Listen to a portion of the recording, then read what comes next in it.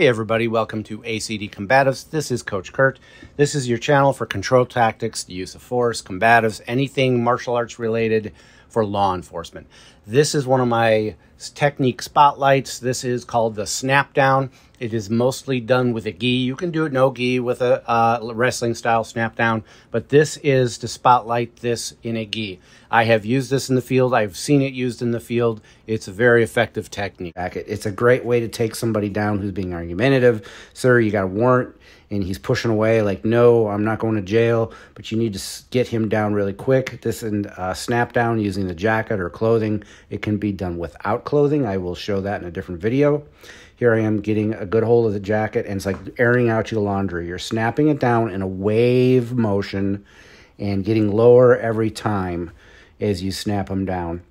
I'm putting on a gi top. Again, this could be a ski jacket or whatever. It's this time of year. Everybody is wearing them. So I'm saying grab the collar and the sleeve. And again, it's like you're lowering, you're shaking out laundry, and you're going lower as they try to recover from the initial snap down. You don't give them time. You continue to snap. You can go to reverse knee on belly, knee on lower back, and then slide into a mount if you want. And again, talk to him. He's doing really good ballistic motion, but he's letting me recover. It's too quick and snappy. See how I'm almost doing like a wave. You're dumping him down, how he's flat on the ground. His knees aren't on the deck.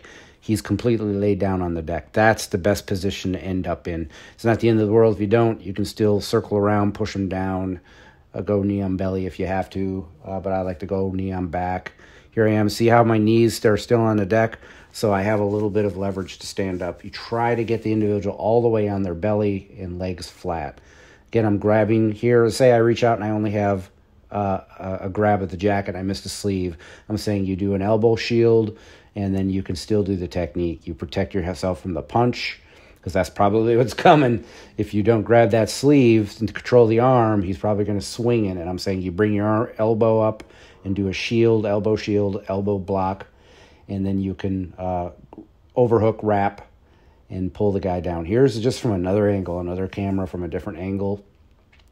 Again, it's that wave motion, and before they can completely recover to stand up, you're continuing the wave. 1, 2, 3, 4 if necessary. And it's just like you're airing out your laundry, and just like that. That motion is really important. It's like a fluid motion. Sleeve, just like that, airing out the laundry, and see how he's completely flat, and then I can go knee to the lower back and then slide into a mount if I want.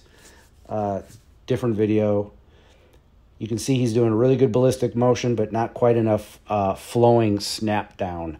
You want a little bit more length out of those pulls. See how he's completely off his feet, belly down. And I'm not using strength. That's all momentum and leverage, a centrifugal type energy. You're just doing that very circular wave, and you're not giving him a chance to recuperate from the first snap. Here he is from another angle. That one was pretty good, but the last, I still land on my knees. He needs to stretch me out a little further, so that should be your goal. Here I am demonstrating again. You reach out, but maybe he pulled his hand away at the last time, and all you get is the jacket. You can recover from that by doing the elbow block. It goes right into an overhook, and you can still snap them down. All right, one last look. This is from the clip you've been seeing up in the corner.